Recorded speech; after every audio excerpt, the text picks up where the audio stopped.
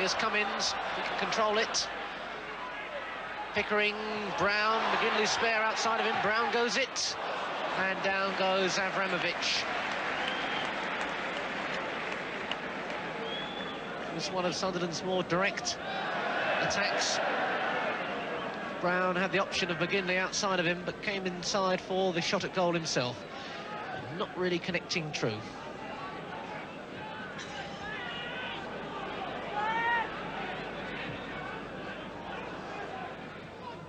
Not bringing it down. It's nearly a careless one. It's up by McCulloch and now Chidozie. Now McCulloch, good effort. Siddle did well. He was sharp then, Ian McCulloch, but it was some slackness at the back that let them in. Chidozie pulling the ball back, McCulloch in there, and Siddle reacting well. And supports as well, and finds McGinley. Still with McGinley. Goodwin got a leg in there, and comes away with it himself. Chidozie is out wide on the right and Hooks on the left. Sunderland spread here, and they've got the extra man as well, if they can only cash in. Here goes Chidozie. And the tackle was outside. Appeals plaintively for the penalty. But really, the break there deserved better with County outnumbering Sunderland, but the tackle quite clearly outside the area. Monroe, the offender, organising the wall. 4 men for Sunderland. Harcook.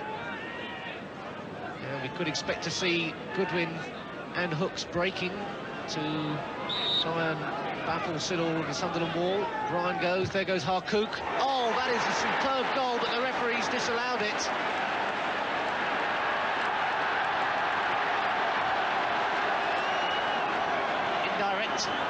Indirect, he had said, I think, for the free kick is what he is signalling. And he put it straight in, so it doesn't count, so it's a goal kick as the ball had gone over the goal line.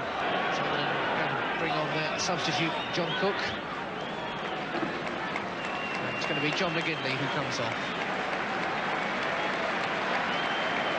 John McGinley, in only his 3rd game for Sunderland, goes off to be replaced by John Cook. A straight swap, a forward for a forward. And I can imagine that Cummins will go out wide to try and maintain the degree of width Sunderland looking to achieve. And here comes Cook straight into the action. Cummins at the far post. Brown, he scored. And the substitution pays off immediately because it was Cook who set up the chance, and Alan Brown cashed in. And a rare moment for Roker Park to celebrate. Here's Cook, he'd only been on the pitch seconds. He got the cross in, looking for Cummins at the far post, and the little fella did well. And Alan Brown dived in there to cash in. So Alan Brown gives Sunderland the lead, his first goal for Sunderland this season. Sunderland 1, Notts County 0. So Alan Durban at last gets a goal to look at after 5 games without one.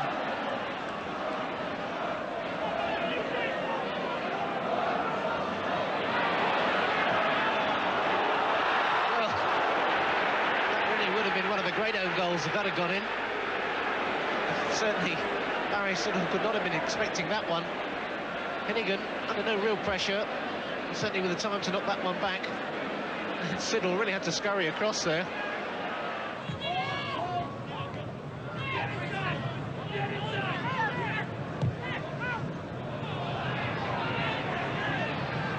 Klein, oh, Pickering's in. Still with Pickering, blocking it somehow. Harcook's back there. Terrible confusion in the County defence, but somehow they managed to muddle their way through. When it looked as though Pickering was on for his first goal for Sunderland. Kept his balance, blocked by the back of Kilcline. Goodwin was in there, Pickering was in there again, but finally Harcook could police the ball back to Avramovic. To Benjamin.